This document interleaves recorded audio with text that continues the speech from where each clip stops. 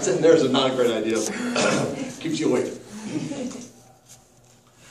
Does everybody here have something in their mind or even in their heart that is dear to them and really makes them just kind of get juiced up when they think about, I could do that? Toastmasters, guest. I believe everybody on the planet has something like that they think about. It could be something that just comes to you when you sit down or when somebody mentions that. You're the great example because you spent 20 years in a business and finally said, I'm going to be a pilot, and you did it. My point is we all need to do something to do it. And anytime we take a little step into what the direction of whatever that item is, it's going to get us going. It's going to get us inspired. It's going to get us motivated. Take one of these and just pass it around.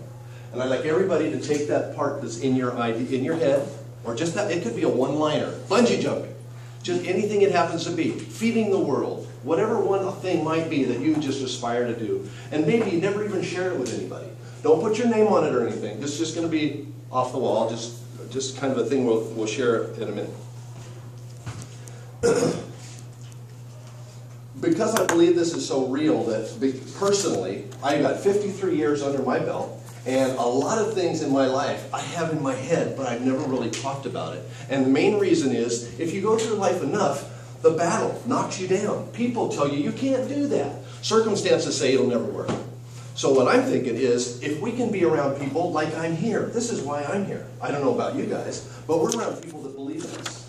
People that say, you can do this. Somebody in this group might even put your arm around and say, I believe you can do that. And man, you just kind of stand up taller.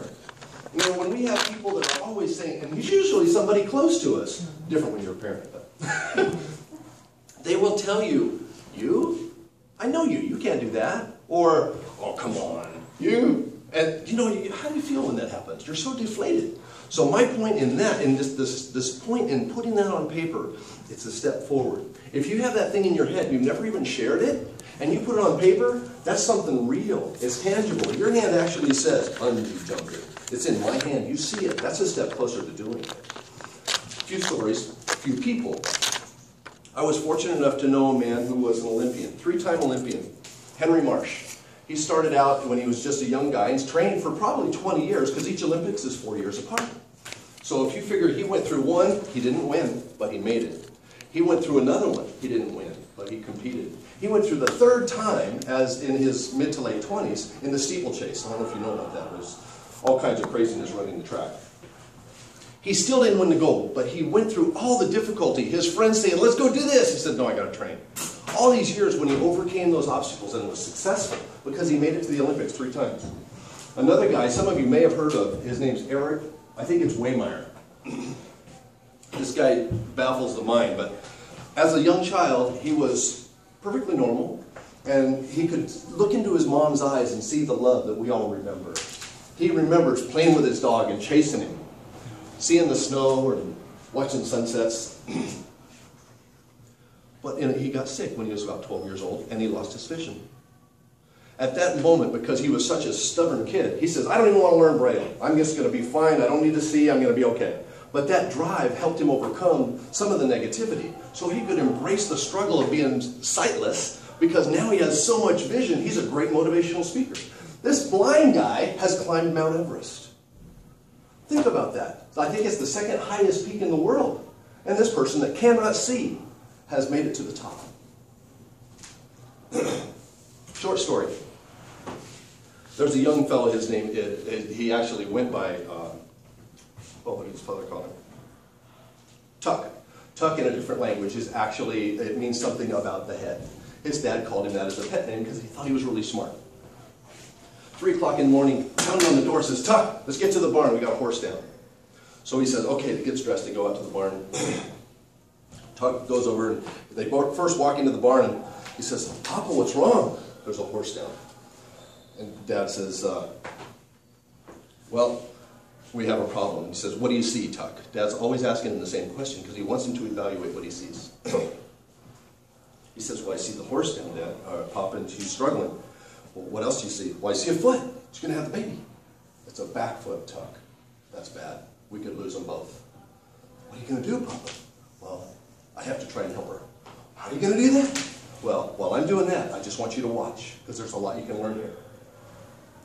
So as Papa works on the horse, he does what's necessary as a big man, and he can manipulate the baby before he comes out. So he steps back, he's cleaning himself up, and he says, Tuck, what do you see? He says, oh, I see a mama, she's worn out. I don't know if she's going to make it. He says, don't worry about the mama, she's been here before, she'll be okay. What do you see? Well, I see I just see the little nose that's about to come out. Looks like you're about to have a baby. Keep watching, Tuck, what do you see? So he kind of squats down and he's watching. He's about to come out, Papa. Looks like his head's about to come out.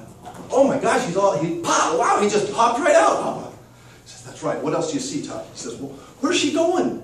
Well, what do you mean? Well, the mama, she just walked away. Well, she has to get up and get things moving around again, so she'll come back, don't worry. What about the baby? What do you see? Well, oh, he's just shivering, Papa. I don't know, is he okay? Is he going to make it? Well, just watch, Tuck. Tell me, what do you see? Oh, he's just, he rolled up onto his butt, Papa. It looks like he's kind of sitting up. Oh, he's going to try and, Papa, he fell over. Is he going to be all right? He says, yeah, just keep watching and tell me what you see. Papa, he laid down again. I don't know. He's just laying there. Keep watching. He can't lay there, Tuck, because he'll die. He has to get up. He's got to go through that struggle. He has to get up or he's going to die. If the fluids will settle in his lungs, he won't be able to breathe. He'll die. So, but you can't touch him. He has to do it on his own. That's why the mama left. Okay, Papa, let's watch him. Okay, Papa, he's back up on his butt again. He's all sticky. He's getting up again, Papa. Okay, he's up. He's on all four legs, Papa. He's always just rattling around. He's going to fall. Papa, what's she doing? She's going to come over and knock over her own baby. Oh, she's cleaning him up. They're going to be okay. Yeah. That's the struggle. They have to embrace that struggle to survive. They got through the pain. The athlete goes through denying himself.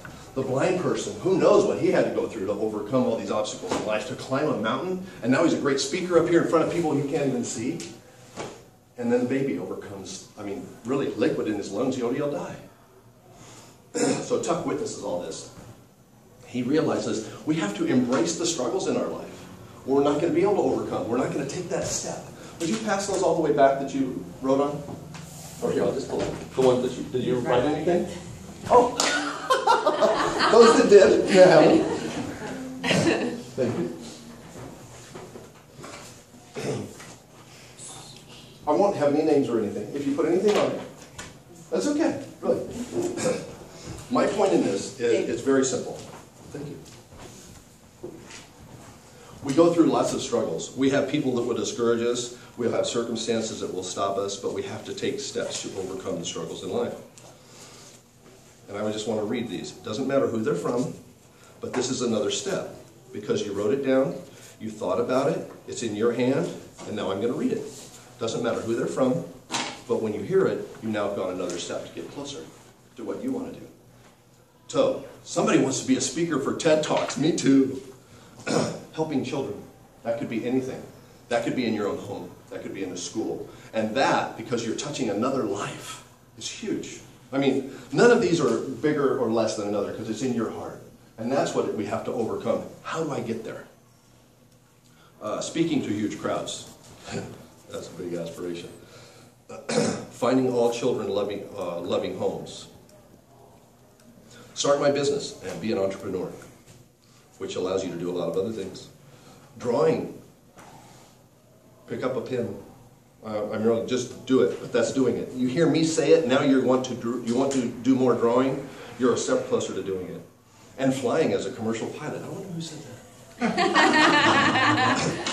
Now, I want you guys to just humor me for a second. This little statement that I've heard recently, and it just kind of gets my juices going when I think about it. And say these things with me, okay? So, you're all thinking of your own item. The thing that you put down, something that just gets you fired up. Now say, why not this? Say it with me. Why not this? Why not now? Why not now? And why not me? Why not me?